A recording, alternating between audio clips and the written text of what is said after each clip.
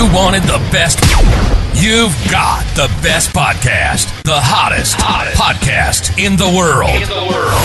The Chris Voss Show, the preeminent podcast with guests so smart you may experience serious brain bleed. The CEOs, authors, thought leaders, visionaries, and motivators. Get ready. Strap yourself in. Keep your hands, arms, and legs inside the vehicle at all times, because you're about to go on a monster education roller coaster with your brain. Now, here's your host, Chris Voss.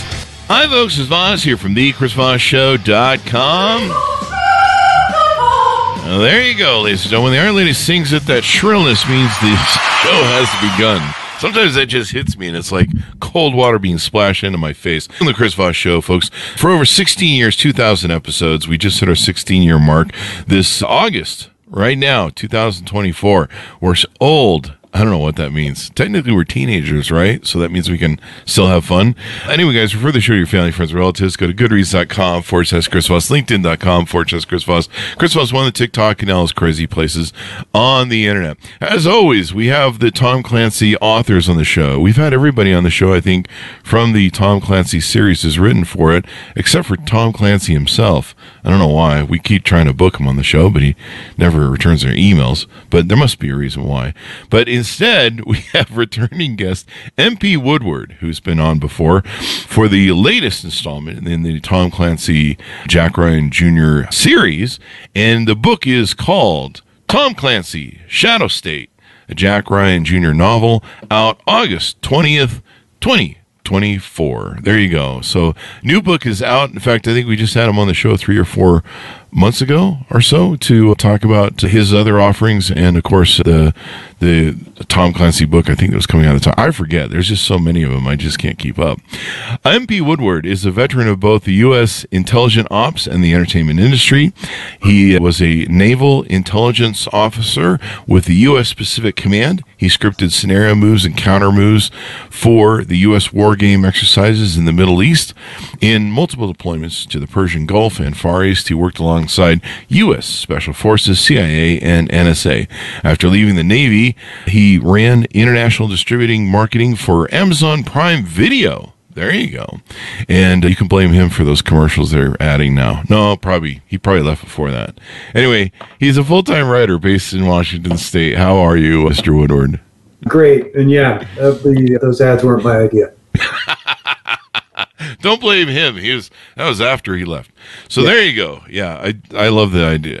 What ads on, I remember when they first came out with wire cutting, it's, hey, you don't have to have cable anymore in those stupid ads. And you're like, sign me up. And now they're like, hey, have some ads, eh? Yeah. Yes. You got to pay extra not to have as many ads. So anyway, so Mr. Woodward, give us your .coms. Where can people find you on the interwebs? I am at mpwoodward.com and mp_Woodward on Facebook. There you go. And I think we had you on for Dead Drop, your other book series. Dead Drop, which is right here. That one just actually comes out August 20th as well in paperback. Yeah. Oh, there you go. There you go. You're doing the double standard, you're doing the double plug. You know what? Since we're on video, I will hold up. There you go. There you go. August 20th. Paperback, hardback. There you go. So pick up his other works as well. Now, give us a 30,000 overview. What's in the new Tom Clancy Shadow State book? In the Tom Clancy universe, as you mentioned, there are really 2 strains. There's the Tom Clancy Senior books, which is about Jack Ryan, who is the President of the United States. And then there are the Jack Ryan Jr. books. And Jr. is part of an organization called The Campus that's run by John Clark. And the campus does the stuff that we want to be deniable and off the books and can't be funded.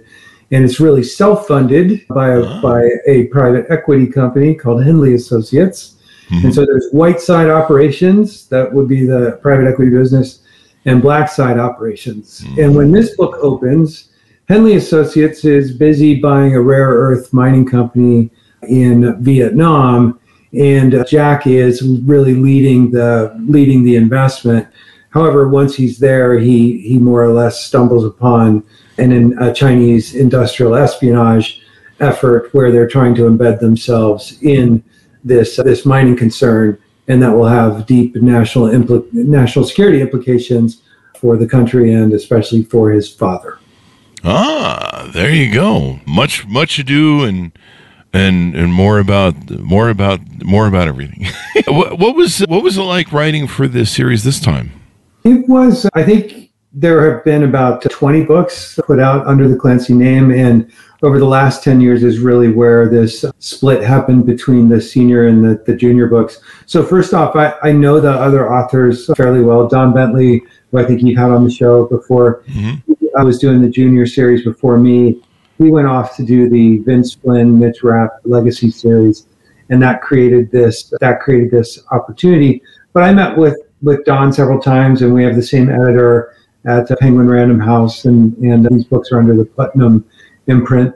And so we talked about where Jack Jr. and his character should go. And I also meet with Andrews and Wilson, the two guys that write the senior books. And so these books come out in sort of a tick-tock fashion where it's senior, then junior, then senior, then junior. And we collaborate to the extent that we make sure that the universe always makes sense, right? Yeah. So that's kind of the nuts and bolts of it. There you go. We just had on Brian and Jeffrey in May, and then we had Dawn on in June, and then in June we had Andrews and Wilson for theirs, and then we just have it's crazy. Brian and Jeff, that's Andrews and Wilson, same guys. Yeah. So it's great that you guys sit down and powwow and make sure all boats sail in the same direction there. I think it's super important for fans of the series and for readers that there's continuity in that universe, that a character doesn't say, "Oh, I don't know how to do that," when it's like, "Yeah, you do. 3 books ago, that's exactly what you did," right? So I think we all take that job very seriously, as we should. There you go. So tell us a little bit about how you grew up and how you started writing for yourself. When did you know you were a writer, all that sort of stuff? I was inspired at a young age. I loved fiction as a young age, and I don't know why, my brain chemistry beats me, but I really liked historical fiction, and I liked U.S. history and military history, and read a lot of that kind of stuff. That got me very interested in in writing and in the Navy in particular. And so as a young naval officer, I attempted to write a couple of books a couple of different ways. Didn't always work out because I didn't know what I was doing yet, and then got swept into industry and got really, really busy. And then COVID came around and I had more time on my hands, and I returned to it, being a little smarter after spending some time with Prime Video about how stories are told, and then just had matured enough, I think, to be able to do it. Ah, there you go. When did you start writing your series? I think, is The Handler what you're known for, that series? Yeah, I wrote The Handler in 2020, late 2020, and it launched in 22, and then Dead Drop came out last year, 23, and I'm working on more of those at the same time that I'm doing the Clancy books. There you go. I know we had you on in May 9th, 2022 for The Handler. Mm-hmm. And then I think we missed a book in between. We had you on. No, I was here. Yeah, I was here for Dead Drop. Yeah, you were here for Dead Drop. I think The Handler has got a couple different covers, huh? Yes, it does. Very astute. They changed the cover from the hardback to the paperback.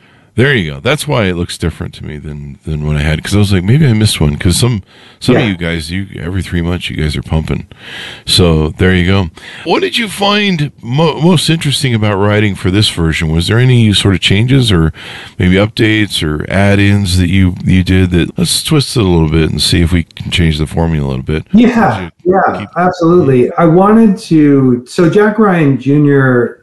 is this guy, son of the President of the United States, successful in his own right in this private equity business, but also works with the campus on dark operative kind of missions. And he's been trained by John Clark and Ding Chavez, etc. But because the earlier books he was younger, he was maybe a little cockier and a little more impetuous, and occasionally displayed judgment that that was a little bit on the ready, fire, aim side of things. And one of the things that I wanted to do was to challenge him with having to balance multiple responsibilities and make bigger decisions where there are larger things at play. And his boss, John Clark, had been pushing him to do just that. So we get some of that in this story. I also wanted to create a legacy for John Clark, who, let's face it, he was in the Vietnam War, so he's getting to be pretty old. And I had him bring in a new recruit who is a SEAL Master Chief who got a raw deal as he was leaving the service. And I wanted to show Clark interconnecting to a veteran SEAL like himself and bringing someone in to help run the team going forward. There you go. What do you think find the series is so enduring with people? Why do you think they really love it so much? I think that anytime you create a genre, which is what Tom Clancy really did back in the late 80s, early 90s, there hadn't been techno thrillers before that. I guess the closest thing I can think of is you might have some stuff that's really, really kind of far-fetched or fantastic, like a Clive Cussler kind of book. Or you might have something that's really science-based, say Michael Crichton. But Clancy he kept the technology authentic, and he also pulled back the curtains on the national security establishment to say, look, this is not only the technology that these folks use, but these are the ways that they make decisions or the way that they interact or consider things. And those technical aspects were all very correct. And I think that gave him worldwide fame. It created an audience that was hungry for more of that. There became many, many imitators, but because Jack Ryan himself as a character was also finely drawn as a good, honorable person, that I think people just want to return again and again to these stories. Mm-hmm. And anything new technology-wise or military-wise that maybe you brought into the book from, your experience of being in the military and some of the operations you were involved in? Yeah, I without doing any spoilers, but one of the big technologies in the book up front, as I mentioned, it involves rare earth minerals, and rare earth minerals are then further refined into magnets. Magnets are critical to generate an electric field. So in electric cars and other things. And in the book, there's a technical breakthrough that along with some other physical conversions helps to cancel out radar radio waves. Sort of the same way sound deadening works to counteract a sound wave to equal it out. That this is fictitious, but I have technology developed that effectively can turn other existing aircraft into stealth aircraft at a much leaner investment than say buying a new B-21 Raider bomber. Oh, and wow. So that's and again, I don't want to give away any spoilers, but that's some of the technology that's involved up front and where the Chinese have targeted their industrial intelligence apparatus. There you go. I think you alluded a little bit to my next question. You guys often touch on geopolitical issues. How do you decide which current events to incorporate into the story?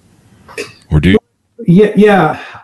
I very much do, because I think that's part of the Tom Clancy brand. They say there are those books that are ripped from the headlines, and then there are those books that predict the headlines. And I think readers want Clancy books to be closer to the latter. It's no great secret of the great power competition going on with China, and where I came from in tech, both at a Taiwanese company as well as in just broader tech. I saw a great deal of reliance on China in terms of the supply chain as well as specific materials. And given the fact that right now most big, heavy tech supply chains are looking for ways to decouple, that means to decouple from China, that means they're looking for other places to go where labor is relatively inexpensive, where there's plentiful minerals, materials, et cetera. And Vietnam is one of those obvious choices. So I thought it would be interesting to both play on the industrial espionage aspect of China, but also bring Vietnam in as a country with which the U.S. has a very complex history. Yeah, it's kind of interesting how things have really changed there. We do a lot of manufacturing and stuff there, and supply chain stuff there. Yeah. And you think back, I grew up, probably you we remember Vietnam and that whole kerfuffle, and didn't make anybody really happy. Let's put it that way. I mean, they think of our two of our largest trading partners are Japan and Germany, right? So it's not unprecedented that countries with that we've gone to war with that we turn around and can build a productive relationship in the future. Yeah, we did that with Japan technically after World War II. We actually went in and rebuilt them, which is kind of interesting how we did this. I think we kind of did or tried to do that with Iraq, and then eventually they're like, get out of our country. We're like, thanks, eh? So there you go. Lots of interesting things happening in the world. I mean, the Ukraine stuff is really interesting. What are your thoughts on the Ukraine thing? I think it's brilliant what they've done by opening up. Basically, Putin left the front door open to his country, figuring, I guess if we have them on their heels, they won't attack us, and we'll focus on all of our conscripts and all resources to the front line, and then the Ukrainians are like, "Sure, we'll just invade you too." I think it's quite brilliant. What do you think? Yeah, I think that it's a strategic calculation on Ukraine's part, because here they're pushing into the Kursk region, which makes Putin look really, really bad, right? It's a political liability to him, which I think that is the strategic calculation. Because from a military perspective, the challenge they're going to have is that the further they push in, the easier it is to cut them off, and what looked like a very swift victory becomes an unsustainable one. But they know that too, so hopefully they've got good plans to maintain their gains and cause some pain for the Russians. Yeah, evidently the soldiers and the military that the Russians sending to them, the Ukrainians are seeing it coming. It's extraordinary to see the drone war. Like, I'm just enthralled with watching the drones in Ukraine, kill Russians. Just these little freaking drones dropping grenades and shit. Taking out multi-million-dollar equipment. And I think the interesting thing about that is that on the one hand, it's low tech. On the other hand, it's high tech. And what I mean is, on the low tech side, these are electrical components that they're buying wherever, right? And putting together and saying let's go get them. On the high tech side, though, we've never had ready access to bandwidth that's available throughout the world via Starlink. And so all of a sudden you have the low Earth orbit satellites circling the globe like a ball of yarn and providing high bandwidth to these drones that really need it, right? Need to stay connected the entire time. And I think that is something that a theme that I wanted to play with a little bit in this Clancy book, Shadow State, about the way that private industry and future conflicts and the interests of nations are all a little bit intertwined, because so much innovation is happening on the private side that is instantly applicable to defense. Yeah, it's just crazy to freaking watch, and everything else. So how do you make sure that you keep the pressure of meeting fans' expectations, and of course, making sure you stay within the lines they expect? How hard is that to do, given the popularity of Tom Clancy's books? Well, we'll see how well I did. I certainly tried very, very hard. As somebody else said to me, "Oh, they're just waiting for you to put the wrong scope on the rifle." I think that. So let me say that I took it and do take it very, very seriously and work really hard to get that stuff right. The positive side is that, unlike when the original Tom Clancy books were written, information is readily at our fingertips, where we can verify that, yep, that is the right scope to go on the right rifle, etc. So there's the real world technical aspect, and then there's the continuity aspect to make sure that you're staying current with Tom Clancy characters. On the real world side, there's both the internet can pull up all these things, but I also have a good network of guys, ex-soldiers. A guy on this book that helped me quite a bit was a sergeant major in Delta Force. And, guys like that know it, and a quick text message can fix you up. On the continuity side, as I mentioned, I talked to Don and the other authors. I reread the old books. And there are also a number of fan wikis out there that you can go and chat. Oh, really? Yeah. Oh, yeah. There's a whole Ryanverse that exists out there. Wow, that is crazy. I've seen them do that with Star Wars. Like I saw a picture of the Millennium Falcon. Someone had designed the interior or something, and evidently there's no bathrooms on they could find on the Millennium Falcon. I'm like, that's kind of weird.